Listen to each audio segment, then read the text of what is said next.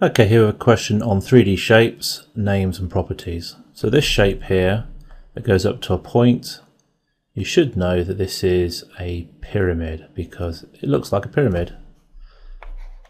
Pyramid. Again, you don't have to spell things perfectly so long as it's clear what you're trying to write. The only other possibility that some people, you could actually make this more technically correct by calling it a square based pyramid, because there are lots of different types of pyramid, but you will get 1 mark for pyramid. A square based it's technically correct because it's got a square on the bottom. Now the one shape that people tend to get this a little bit confused with is prism. This is not a prism because prisms don't go to a point. The thing about a prism, if we had a triangular prism, we'd be looking at this sort of Toblerone box shape where it's the same shape all the way through. So if you cut it anywhere along its length, it would be the same shape. That's what a prism is.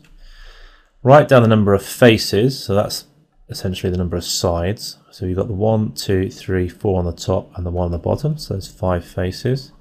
And the number of edges where the faces join, so we've got 1, 2, 1 on the back there, 3, this one 4, and then the edges across the bottom of the square 5, 6, 7 and 8 edges.